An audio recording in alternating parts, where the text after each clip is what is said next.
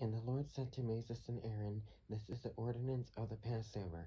No foreigner shall eat it, but every manservant who is bought for money, when you have circumcised him, then he may eat it. A sojourner and a hired servant shall not eat it.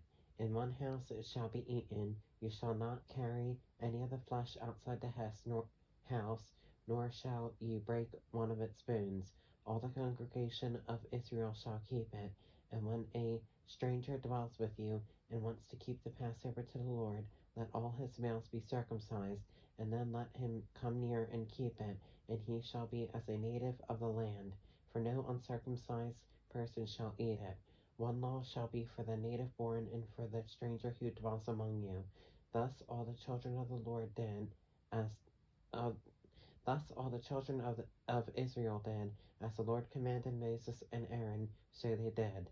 And it came to pass on that very same day that the Lord brought the children of Israel out of the land of Egypt according to their armies.